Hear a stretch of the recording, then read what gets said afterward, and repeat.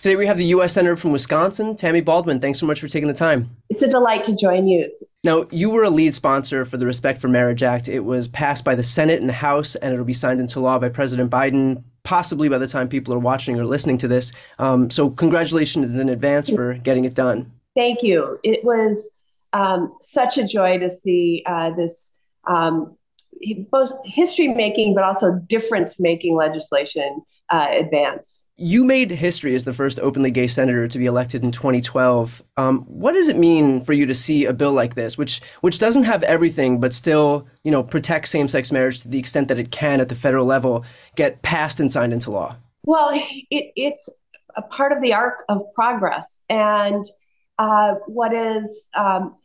when I look back over many, many years in public office and public service, I think about how much has changed since the mid-1980s when I first became involved. And even between my being sworn into the United States Senate in 2013 as the first openly gay member of the U.S. Senate in history, to a few years after that when marriage equality became the law of the land. But I have to remind myself that it was not the law of the land when I first joined the United States Senate.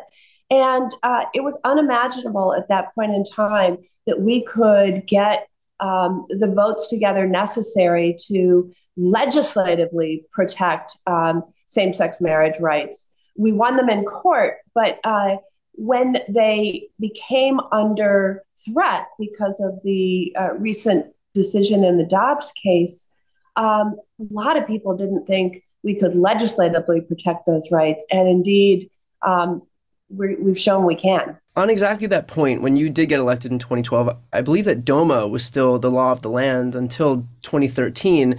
So it might have just butted up against that happening. But what was it like? Actually, sorry, go ahead. It was a great point because the Defense of Marriage Act was enacted in 1996 at a time when everybody was, I think, fearful or saying the sky is falling. There might be a state that decides to go forward and recognize same-sex marriages. So the Defense of Marriage Act was this sort of panicked response at the federal level saying, well, at least the federal government won't have to recognize any marriage other than a traditional marriage between a man and a woman. And today, now that we have seen the Respect for Marriage Act pass both houses, and that is the death of the Defense of Marriage Act because it is explicitly repealed by the Respect for Marriage Act. It's kind of, right now it's still on the books, even though the Windsor case made part of it, declared part of it unconstitutional. It's still on the federal statutes. And so with the Respect for Marriage Act, we are finally rid of that. I ran into my former colleague in the House, Barney Frank, during the celebration of the passage. And he said, I was in the House during the birth of the Defense of Marriage Act, but this celebration of the funeral of the Defense of Marriage Act is a celebration to behold. Yeah, that's a great point, and that's been your career. I mean, you got there right at that birth, and now today, or this week, now you're here for his funeral. So, with that said, what was it like being in the Senate as, again, the first openly gay senator, given that body is not exactly known for its tolerant views? I'm talking about when you were first elected in 2012, and you first took your seat in 2013. Was there any bigotry or anything that you encountered personally while you were in the Senate? Not that I would have observed or can recall at this point, but remember that I first was elected to public office at the local and then state level in the 80s and then the 90s. So I've seen some pretty wild things. I remember a fellow member of the state assembly swearing that she didn't have any gay people in her district. Like they must all live in mine or something, I mean, she really said it, honestly believed it. And I think perhaps to your question, what I have seen change, especially with marriage equality and so many same-sex couples being visible in not only celebrating their marriages, but out as families, there are hardly any colleagues that, no matter what party, Democrat or Republican, that don't know a gay couple, that don't have a friend or a loved one or a staff member who's in a same-sex marriage. And that begins to change everything. And I'd love to hope and think that my presence as a colleague, their colleague in the United States Senate, was helpful in their making those moves and considering their views. But it also has been so bolstered by the visibility of gay Americans and the fact that that has also brought a sea change in American opinion. Over 70% of Americans believe that same-sex marriages deserve the same respect as opposite-sex marriages. One image I think that was really striking to a lot of people was on the day that the House passed this bill, there was a Republican from Missouri, Vicky Hartzler, who pretty much stood up and got herself to the point of tears, practically begging her colleagues to vote against this bill. I guess, what was your reaction to seeing that? There are wrought emotions, and some of them, don't stand up. I know that there were people, I think, with every major piece of civil rights legislation, issuing statements that would suggest that the sky was going to indeed fall. And we heard, even with this legislation, the Respect for Marriage Act, that it was some sort of huge conflict with the religious liberties that we enjoy here in America. Nothing could be further from the truth.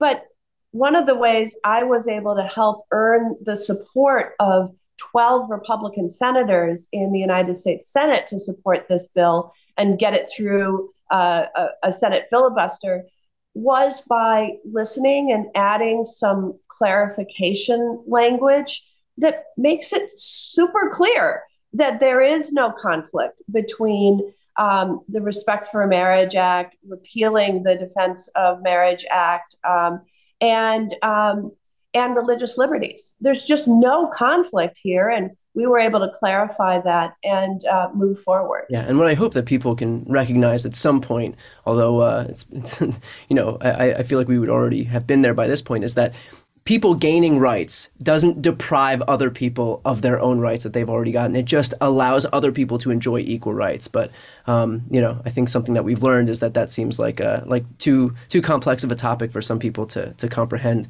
I was going to say, the other thing that made this measure so necessary was that I think for the first time in most people's lives, we saw earlier this year the Supreme Court take away freedoms and rights and liberties. Now, is this the only time the Supreme Court has ever gone back? I mean, there may be some other small examples, but half of America became second-class citizens. And I think that opened people's minds to the fact that an activist court could also revisit the Obergefell equality decision, could go back and review cases around access to contraception and many other cases. And so that's what necessitated the Respect for Marriage Act, is a legitimate fear that an activist Supreme Court like the one we have right now could reverse course on these hard-fought and hard-won battles. Now, can you explain a little bit about why the Respect for Marriage Act was structured the way that it was structured? Because the bill doesn't codify same-sex marriage, but it does ensure federal recognition of marriages that are already established. Federal and state recognition of marriages that are already established.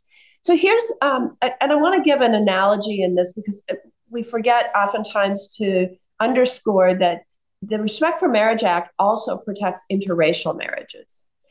That jurisprudence is much older. In 1967, the United States Supreme Court said that bans on interracial marriage were unconstitutional. And At the time that case was decided, 16 states still had laws on their books banning interracial marriage. It took until the year 2000 for the last state in the United States of America to repeal their statute banning interracial marriage. Now, it didn't matter because Loving versus Virginia had decided that those 16 statutes and even the one that wasn't repealed until 2000 were unconstitutional, so they couldn't be enforced. But look at where we are today. We have 35 states that have on the books either constitutional bans on same-sex marriage or statutory bans, or both in some cases. Wisconsin has a constitutional ban that passed in 2006. So if the court were to strike down marriage equality in the Obergefell decision, there would be 35 states that would have already statutes on the books.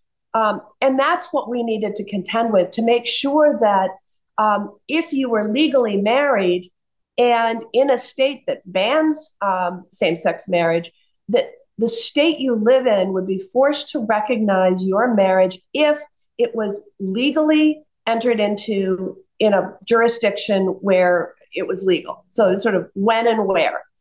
And it would be really, really difficult to structure a law at the state level that, at the federal level to actually codify Obergefell, where you're actually trying to overturn 35 state laws or 35 constitutional, you know what I mean? That you don't have that reach from the federal level. So we still have work to do, even with the Respect for Marriage Act passed.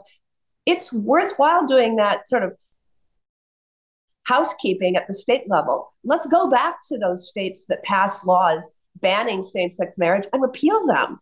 That would be extra insurance, but those laws are generally still all on the books. Is there a way to codify same-sex marriage at the federal level, like an actual codification of same-sex marriage at the federal level? Or is the reason that law wouldn't work is because, given the makeup of this court, it would get struck down anyway? Well, just think about the fact that marriage is recognized, is defined and regulated at the state level. And in fact, every state does not have identical marriage laws, but they're largely similar. You can't go to a federal clerk and get a marriage license. You go to your county clerk in most jurisdictions to get your marriage license. And it's entered into by, the presiding officer is either a state official, a judge, or a religious person. And divorce, you file for your divorce at the state court, not federal court. So could we set up a federal marriage statute and start having, well, I have a federal marriage, you have a state marriage. I mean, it would be creating something anew. And that's why the Loving versus Virginia interracial marriage didn't say, we're going to create a federal right to marry so that we can get around the states that ban interracial marriage. That's what's difficult about it. I mean, it wouldn't be impossible. I can tell you it wouldn't pass because building this political support for creating a whole new regulatory authority that doesn't currently exist would be quite complicated. Well, what's your message to a young person who may want to get married in the next few years, but who lives in a state where there is hostility to same-sex marriage and it might not survive the next legislative session? What would be your message to those people? First of all, thank goodness Obergefell has not been overturned. This Respect for Marriage Act was passed sort of as an insurance policy because we have now this activist court that has made it clear that they're going to review past precedent like overturning Roe versus Wade. So again, to that young person, go for it and know that right now you can do so in any state in the United States of America. But I would also say that if you care about these fundamental rights, that also be active and look and see whether your state is one that has an old law on the books banning same-sex marriage, and maybe talk about how you can be a part of a movement to make the laws reflect uh, the reality that we want to always see moving forward. But go for it. And even if that dark day came when Obergefell might be overturned by an activist court like our Supreme Court right now, then it still means that you can go to a state where it is recognized and be married. It's sadly, it's kind of like what many women are forced to do right now because of the overturning of Roe versus Wade. Wisconsin has an 1849 era criminal abortion ban. So people in need of abortion care in Wisconsin have to travel to Illinois or Minnesota or Michigan in order to seek the care. I don't ever want to see that. Well, I don't. I want to see us do everything we can to restore the rights we've just lost. But I hope we're never in a position where people seeking to get married to the person they love have to move to another state. But frankly, before Obergefell, that was the way things were for a while. So my closest friends were married in Canada because they recognized same-sex marriage before the United States did, any state in the United States. So we want to keep moving in the direction of progress and freedoms. And your state, Wisconsin, does have, obviously there is a Democratic governor there, and the state legislature is so gerrymandered. But hopefully, with that race coming up for the state Supreme Court in April, we'll finally have the opportunity to flip that Supreme Court and then restore some fair maps to the state of Wisconsin, and hopefully see some draconian laws like that one get repealed. But with that said, we just had a really successful midterm cycle, Wisconsin included, except for the Senate race in Wisconsin, where Ron Johnson will somehow continue to serve. So what is your take on the Ron Johnson-Mandela Barnes race, and how can we fix it moving forward to ensure that other senators, yourself included, in your next in your upcoming reelection, are meeting the same targets that other statewide winners in Wisconsin have met?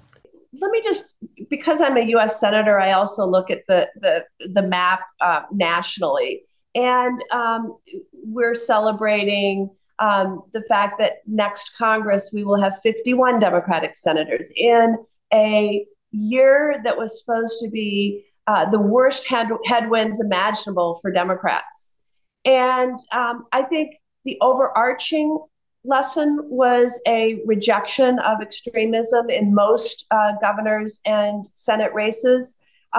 Extremism meaning, those who celebrated the overturning of Roe versus Wade, those who deny that Joe Biden won the 2020 election, those who embrace conspiracies around vaccinations and COVID, et cetera, that by and large, that was rejected. In the Wisconsin Senate race, an exception to that generalization, Mandela Barnes fought that race to a tie. It was incredible. I was so honored to campaign with him, and that's reflective of a state that is pretty 50-50. And